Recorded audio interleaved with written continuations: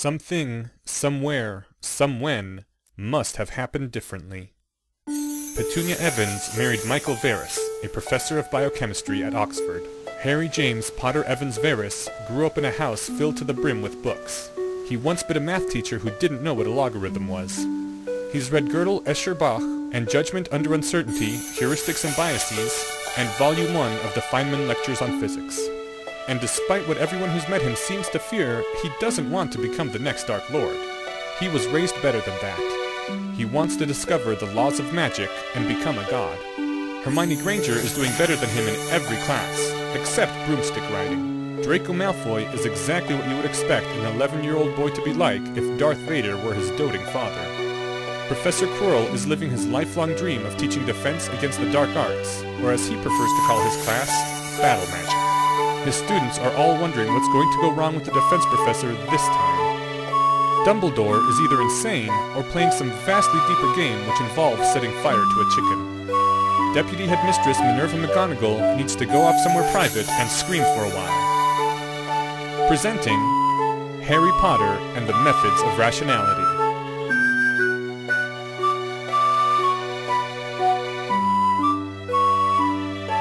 You ain't guessing where this one's going.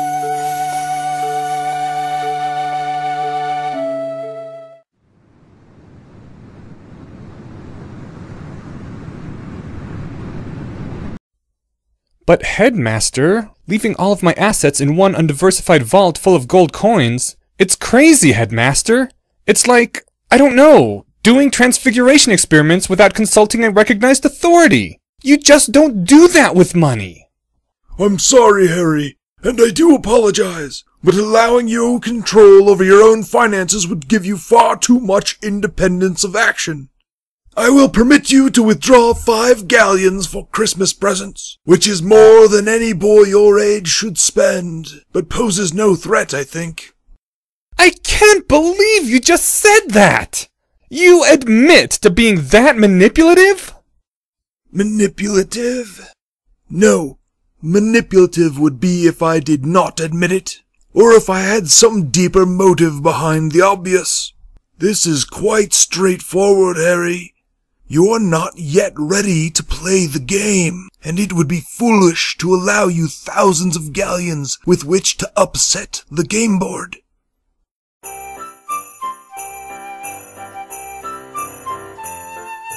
No. Oh, come on! You must have some ideas. Mr. Potter, I agreed to act as your adult guardian on this expedition. I did not agree to advise you on your choice of presents.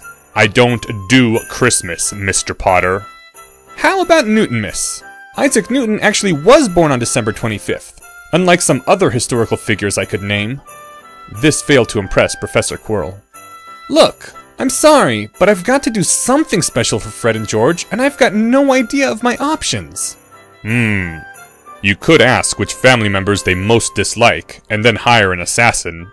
I know someone from a certain government in exile who is quite competent, and he would give you a discount on multiple Weasleys. This Christmas, give your friends the gift of death. That made Professor Quirrell smile. It went all the way to his eyes. Well, at least you didn't suggest getting them a pet rat. Harry's mouth snapped shut, and he was regretting the words almost as soon as they were out of his mouth. Pardon me? Nothing. Long, dumb story. And telling it seemed wrong somehow. Maybe because Harry was afraid Professor Quirrell would have laughed even if Bill Weasley hadn't been cured and everything put back to right. And where had Professor Quirrell been that he'd never heard the story? Harry had gotten the impression that everyone in magical Britain knew. Look, I'm trying to solidify their loyalty to me, you know? Make the Weasley twins my minions? Like the old saying goes, a friend isn't someone you use once and then throw away.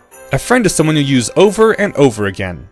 Fred and George are 2 of the most useful friends I have in Hogwarts, Professor Quirrell, and I plan to use them over and over again. So if you'd help me be Slytherin here, and suggest something they might be very grateful for... Harry's voice trailed off invitingly. You just had to pitch these things the right way. The Weasley twins are using second-hand wands, Mr. Potter. They would be reminded of your generosity with every charm they cast. Harry clapped his hands together in involuntary excitement. Just put the money on account at Ollivander's and tell Mr. Ollivander to never refund it. No, better yet, to send it to Lucius Malfoy if the Weasley twins didn't show up before the start of their next school year. That's brilliant, Professor! I suppose I can tolerate Christmas in that spirit, Mr. Potter, though only barely. Of course, that will cost you 14 galleons, and you only have 5. 5 galleons! Just who does the headmaster think he's dealing with anyway? I think that it simply did not occur to him to fear the consequences if you turned your ingenuity to the task of obtaining funds, though you were wise to lose rather than making it an explicit threat. Out of curiosity, Mr. Potter, what would you have done if I hadn't turned away in boredom while you, in a fit of childish pique, counted out 5 galleons worth of knuts? Well, the easiest way would have been to borrow money from Draco Malfoy. Seriously, Mr. Potter. Probably, I'd have done a few celebrity appearances. I wouldn't resort to anything economically disruptive just for spending money. Harry had checked, and he would be allowed to keep the time turner while he went home for the holidays, so that his sleep schedule didn't start to rotate. But then, it was also possible that someone kept an eye out for magical day traders. The gold and silver trick would have taken work on the Muggle end, and seed funding, and the goblins might have gotten suspicious after the first cycle. And starting a real bank would be a lot of work. Harry hadn't quite worked out any money-making methods that were fast, and certain, and safe, so he'd been very glad when Professor Quirrell had turned out to be so easily fooled. I do hope those 5 galleons will be enough to last, since you counted them so carefully.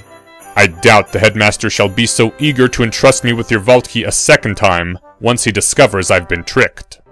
I'm sure you did your best. Do you need any assistance finding a safe place to store all those knuts, Mr. Potter? Well, sort of. Do you know of any good investment opportunities, Professor Quirrell? And the two of them walked on in their tiny sphere of silence and isolation through the brilliant and bustling crowds. And if you looked carefully, you would see that where they went, leafy boughs faded, and flowers withered, and children's toys that played cheerful bells changed to lower and more ominous notes. Harry did notice, but he didn't say anything, just smiled a little to himself. Everyone had their own way of celebrating the holidays, and the Grinch was just as much a part of Christmas as Santa.